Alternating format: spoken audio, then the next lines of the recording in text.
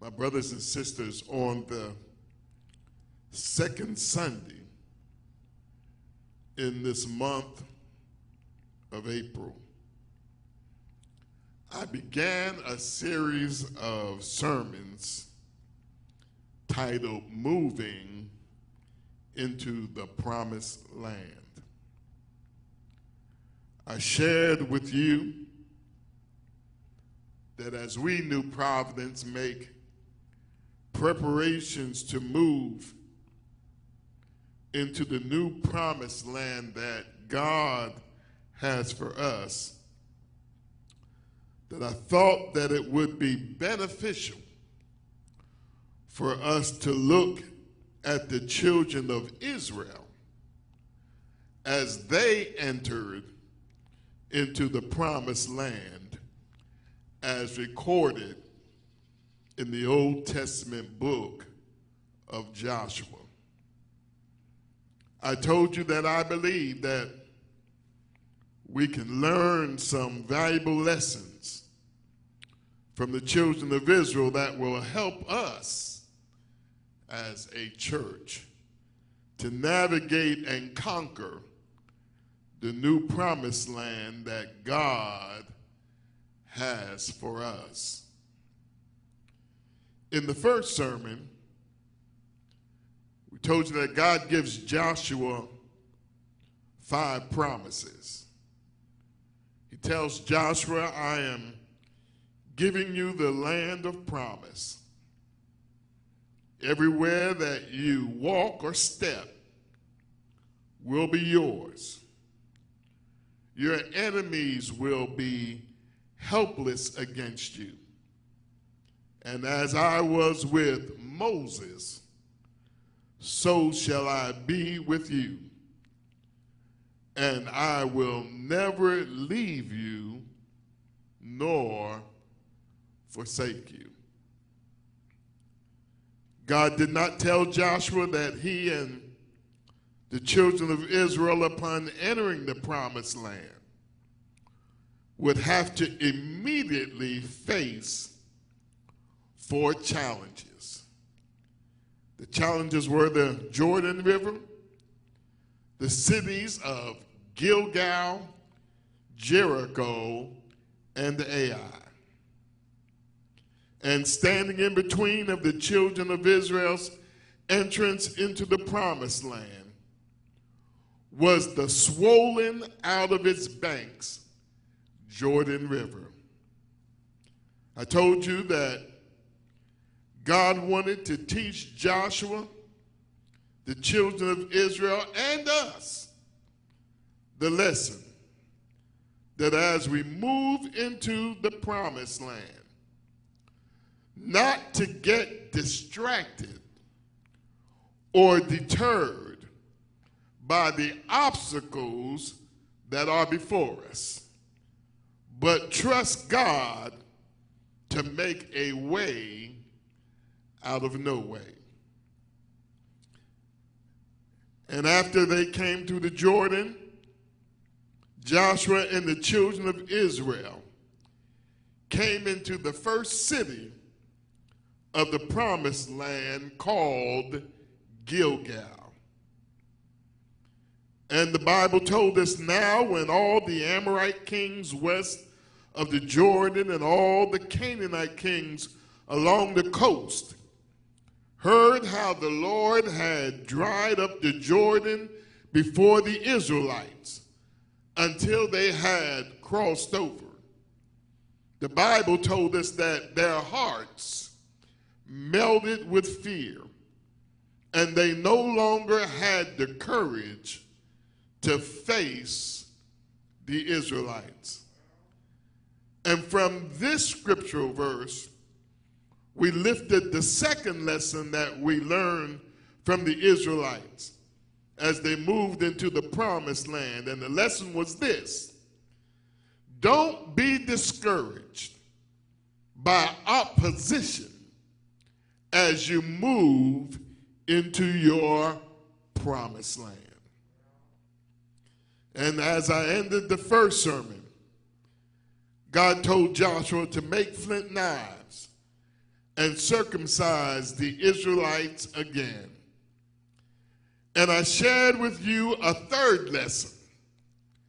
And that lesson was that everything that God commands us to do won't feel good to us. Sometimes God will require obedience in things that are painful and hurtful. And then on last Sunday, we continued to move into the promised land with the children of Israel as they encountered the city of Jericho. And last Sunday, we learned that Jericho was a fortified city.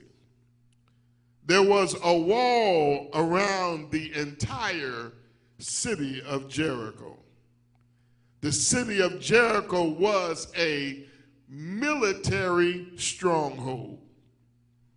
But we also learned that the king of Jericho barred the gates of Jericho because he heard that the Israelites were on the move toward the city. The king of Jericho thought that by barring the city gates, that he could keep God's people from entering the city.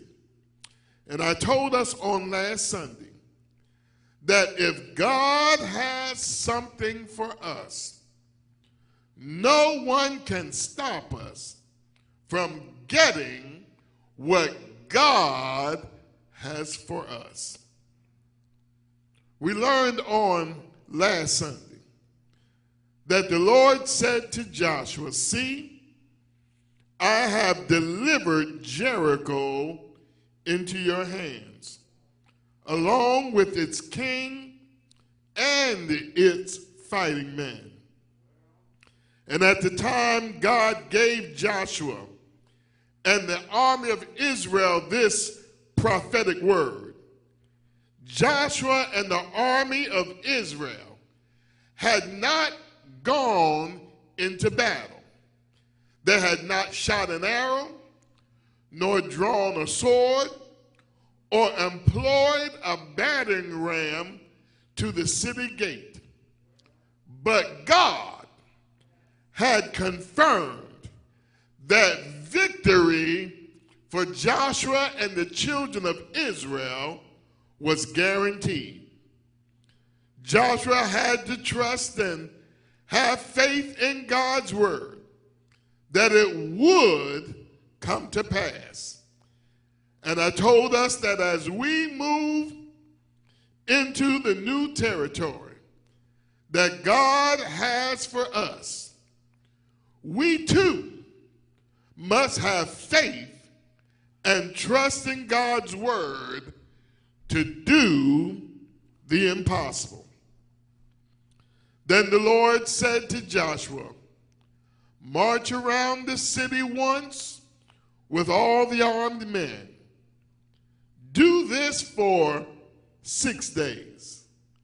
Have 7 priests carry trumpets of ram's horns in front of the ark. On the 7th day, march around the city 7 times, with the priests blowing the trumpets. When you hear them sound a long blast on the trumpets, have the whole army give a loud shout. Then the wall of the city will collapse, and their army will go up, everyone straight in." On last Sunday, I told you that the walls of Jericho were approximately 15 feet high. This would give the army of Jericho an advantage over the children of Israel. You see, from the walls of the city, the army of Jericho could rain down spears and arrows on the army of Israel. but God tells them to march around the city. In other words, God tells Joshua to let the enemy know that you are not scared. And I told you on last Sunday, as we move into the new territory that God has for us, we must let the enemy know that we too are not scared. Even though we know that the enemy called COVID-19 or coronavirus is still in the land, we must not be afraid to move forward and trust in the Lord. And then another lesson that we learned from Joshua and the children of Israel as they moved into the promised land and marched around the wall of Jericho is total obedience to God is necessary for victory. God tells Joshua that for 6 days they are commanded to march around the city of Jericho once. But on the 7th day, they should march around the city 7 times. As long as they obeyed God's directions, they were assured victory. And we learned on last Sunday that partial obedience is disobedience. And disobedience ushers in defeat. Only total obedience to God assures victory. And we also learned from Joshua and the children of Israel as they moved into the promised land and marched around the wall of Jericho, we also learned about the importance of the discipline of the practice of silence. Y'all remember? The Bible told us that God tells Joshua to have the army march around the city in silence. And I suggested to us on last Sunday that some of us, as we move into the new territory that God has for us, need to learn how to keep our mouths closed. Everybody should not get a response from us. And mature Christians don't respond to everything that is said about them because they have learned the importance of the discipline of the practice of silence. In other words, sometimes we don't need to let the enemy know our thoughts. And the last lesson that we learned from Joshua and the children of Israel as they moved into the promised land and marched around the wall of Jericho was don't forget to shout. Don't forget to praise the Lord for the victories that he has given unto us. So if you missed the last 2 weeks, you just got the snapshot. So today, as we continue our march with Joshua and the children of Israel into the promised land, we want to learn a few lessons from them as they move towards the city of Ai. Now, Ai was approximately 10 miles from the city of Jericho.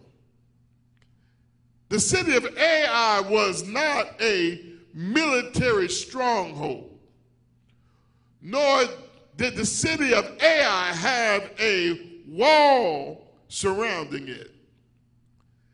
Ai was a small city. It's compared like Verena, about the size of Verena. I didn't say Fuquay, Verena. I just said Verena. Those of you who've been living in this area, you understand what I'm saying.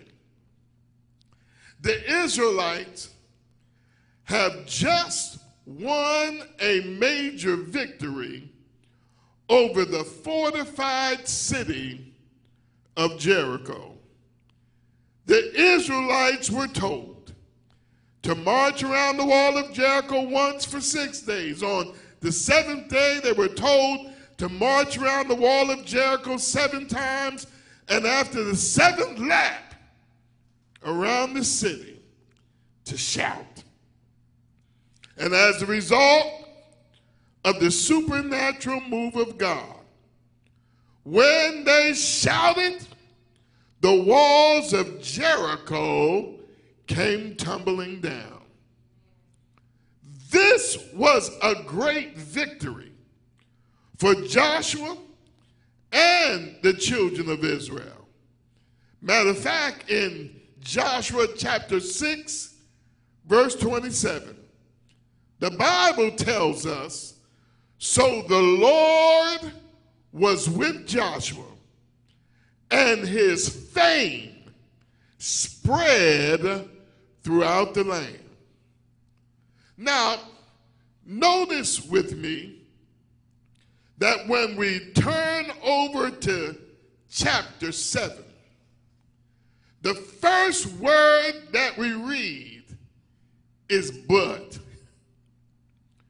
And we learned in school that the word but is a canceling conjunction. Whatever comes before the but is diminished, but that which follows the but is highlighted. Before the but, the Israelites had a great military victory.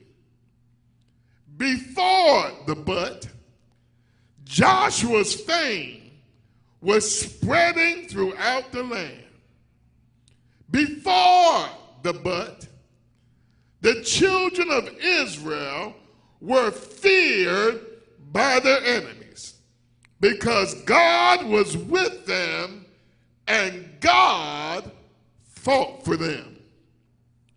But when we get to chapter 7, we are told that the Israelites were unfaithful in regard to the devoted things.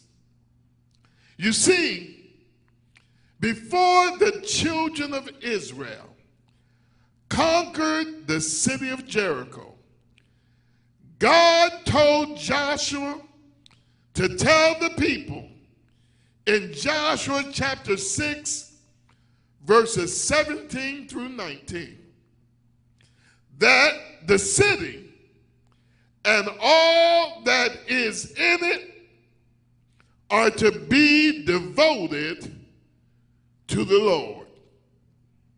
Only Rahab the prostitute and all who are with her in her house shall be spared, because she hid the spies we sent.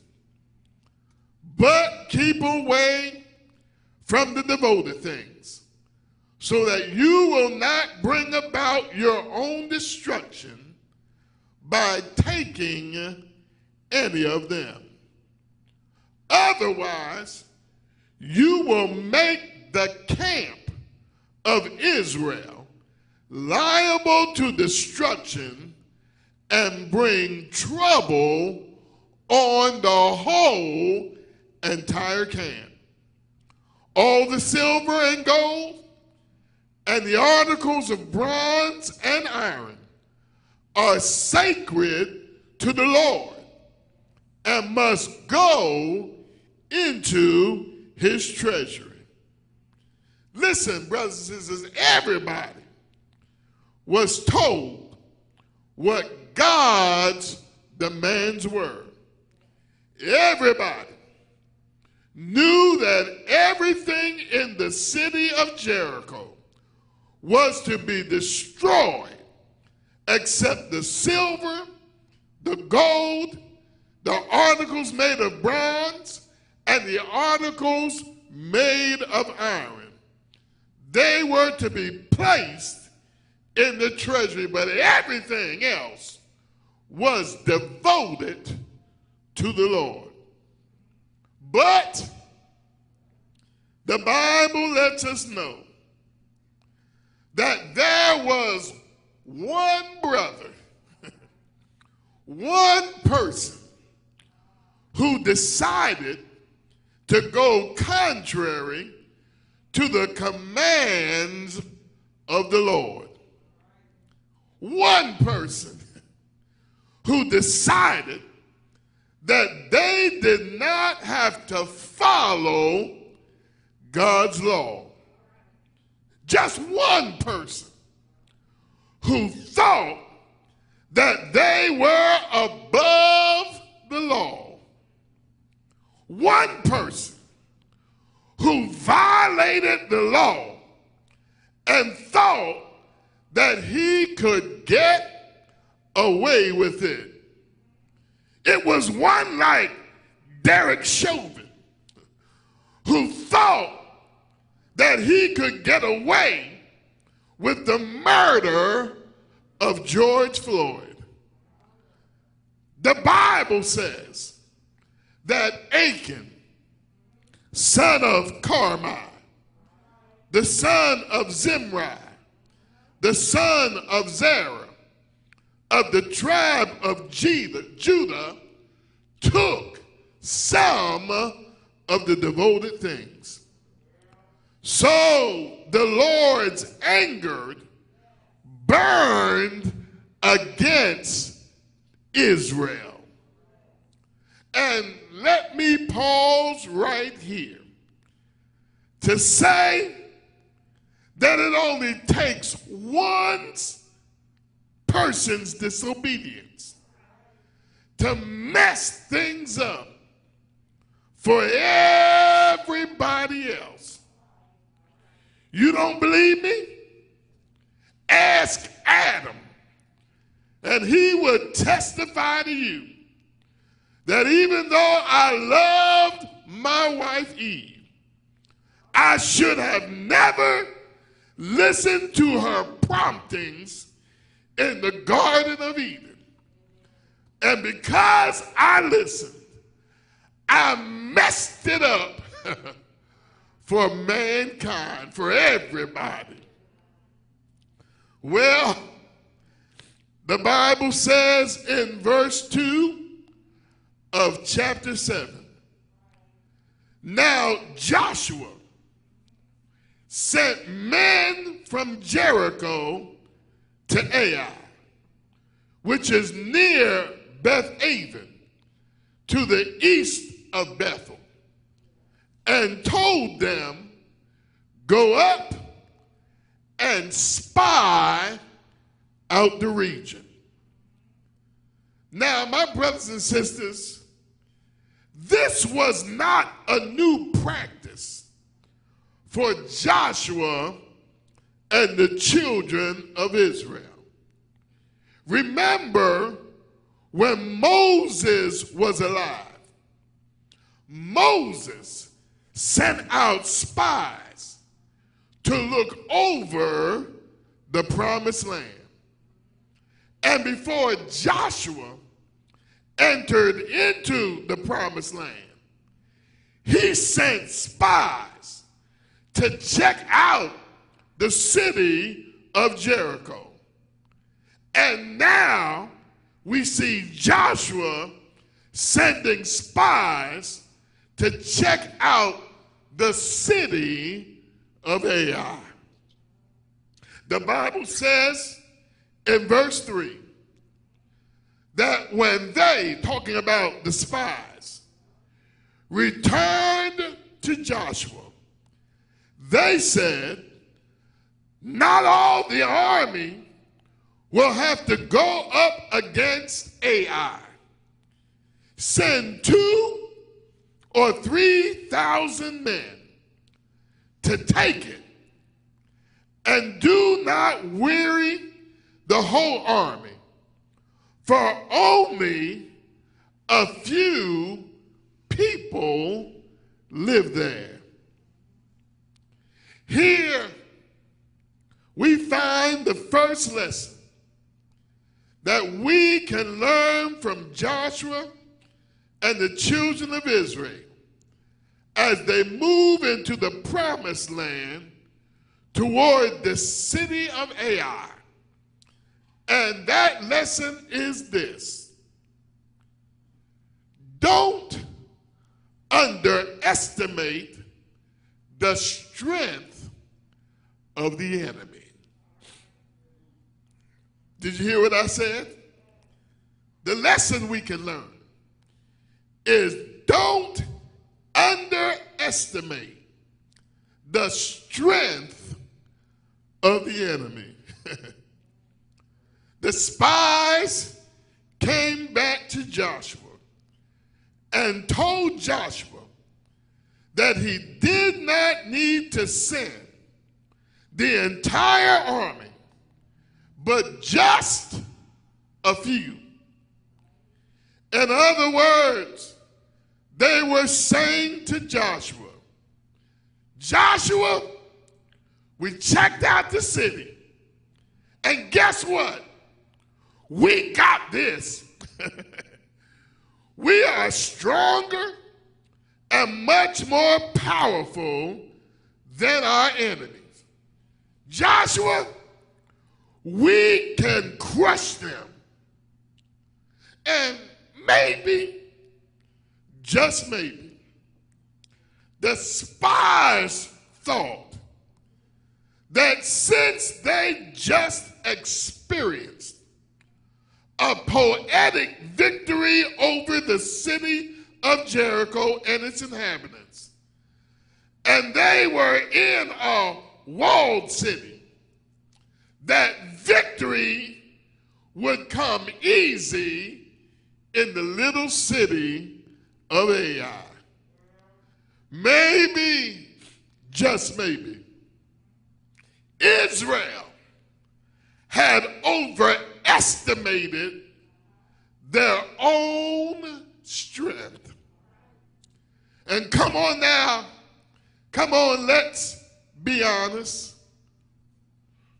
Some of us who are watching and listening today have experienced some challenges in life where we thought that we were ready to face and conquer our enemy, just to discover that we were not as ready as we thought we were. Am I right about it? There have been some times that we underestimated the strength of the enemy and suffered a great defeat. We suffered a loss of our joy. We suffered a loss of our peace. We suffered a loss of our hope. We suffered a loss of our spiritual stamina. And come on, some of us even almost lost our spiritual minds. Well, the spies underestimated the strength of the people of Ai. Matter of fact, a little later in chapter 8 and verse 25, the Bible tells us that when the children of Israel finally conquered Ai, that 12,000 men and women were killed. Remember that the spies told Joshua to send only 2,000 to 3,000 men. The enemy had them outnumbered. And guess what? They did not even know it. And just like Joshua and the children of Israel, we too, as we move into the new promised land that God has for us, must not underestimate the enemy's strength. We must not assume that one victory guarantees another victory. We cannot just do what we did in the past and think that it will assure us victory in the future. We must put on the whole armor of God in order to stand against the wiles of the devil. Secondly, after the spies tell Joshua not to send the whole army to conquer the city of Ai, if you read the scriptural text closely, the Bible says in verse 4, so about 3,000 went up. Notice with me what the Bible doesn't say. The Bible doesn't say that after Joshua received the report from the spies that he and the elders prayed to God and asked God, should they go up against Ai? There is no indication that they sought out first what the will of the Lord was. They did not consult God about a battle strategy or how to take the city of Ai. The Bible says they just went up. And my brothers and sisters, we learn a second lesson from Joshua and the children of Israel as they move into the promised land. And the lesson is this: don't forget the importance of the priority of prayer. Let me give you that second lesson again. Don't forget the importance of the priority of prayer. Listen, by this time, Joshua and the children of Israel should have learned the lesson on the importance of consulting with God before they made any moves. Read the text. There is no mention of prayer. There is no evidence that they were depending on God for their victory over Ai. They thought that they themselves had the power to win at Ai. And how many of us are willing to admit that we've entered into some battles in which we failed to pray first about it because we thought we had the strength on our own to win, just to discover that we should have consulted God first. Maybe, listen to me. Maybe if we would have prioritized prayer, we would not have suffered a loss, but experienced a win. Look at the text. The Bible tells us that Joshua sent 3,000 men, but they were routed by the men of Ai, who killed about 36 of them. Listen to me good.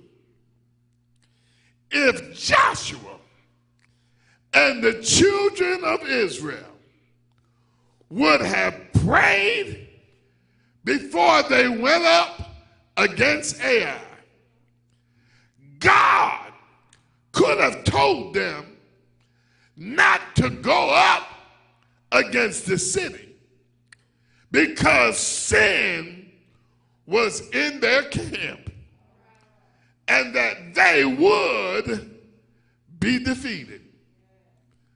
God could have warned them that someone took of the devoted things. God could have warned them and could have diverted them from imminent destruction. That's if they would have prayed first. But check this out. It was after they had been defeated that Joshua and the elders of Israel decided that we better pray. Verse 6 tells us, then Joshua, after being defeated, tore his clothes and fell face down to the ground before the ark of the Lord, remaining there till evening. The elders of Israel did the same and sprinkled dust as another sign of mourning on their heads. And come on, my brothers and sisters, don't we too oftentimes wait until things are not looking good for us to pray? Don't we fail to prioritize prayer as our first course of defense? Joshua and the children of Israel suffered a great loss at Ai simply because they did not properly prioritize prayer. And as I end this sermon, we learn today from Joshua and the children of Israel not to underestimate the strength of the enemy and not to forget the importance of the priority of prayer. and New Providence Baptist Church and friends, as we move into the new territory that God has for us, we too must make prayer our first priority. We must constantly seek God's directions. We must constantly seek first God's kingdom and his righteousness. We must seek first God's instructions for our lives. We must not lean to our own understanding, but acknowledge God in all our ways in order for God to direct our paths. Listen, my brothers and sisters, I challenge you as saints of the Most High God to prioritize prayer in your life. I challenge you to pray. Pray in season, pray out of season. Pray when things are going well. Pray even when you're going through hell. Pray like the old saints used to say, just have a little talk with Jesus. Tell him all about our troubles. He will hear our faintest cry, and he will, I said he will, I know he will answer by and by. Is there anybody who is watching and listening today who knows that God will answer prayer? God will hear your cry. God will answer by and by. And guess what? He may not come when you want him, but he's always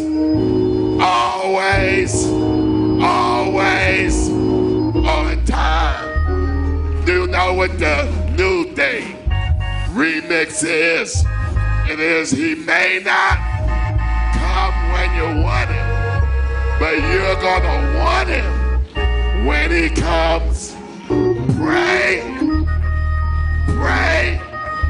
Why? Because prayer changes things. Prayer changes people. Prayer changes circumstances. Prayer allows God to communicate with his children. And prayer, if we prioritize it, will guide our decision making. I'm a witness that if we prioritize prayer, that prayer can keep us from being defeated by the enemy.